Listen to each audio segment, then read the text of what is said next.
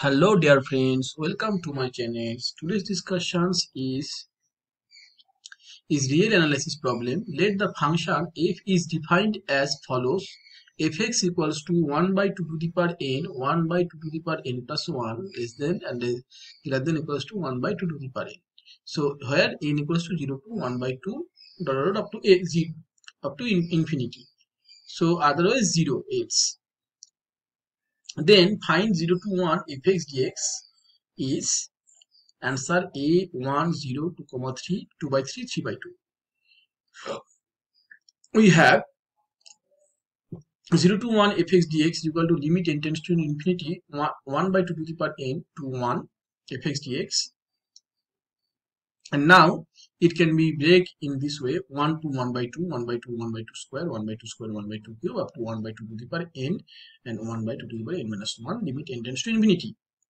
Okay friends, because I use property of definite integral.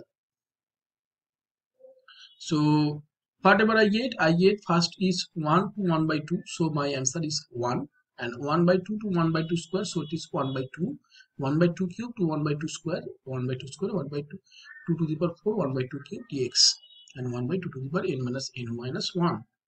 This is integral value, and I use the integration of dx is equal to x, but I am just putting upper limit minus lower limit, upper limit minus lower limit. This is I get, and I get this value, and I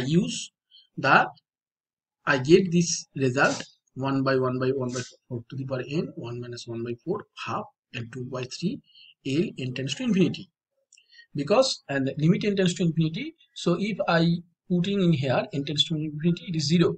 So a answer is 4 minus 3 and 4 cut, and it is 2 by 3.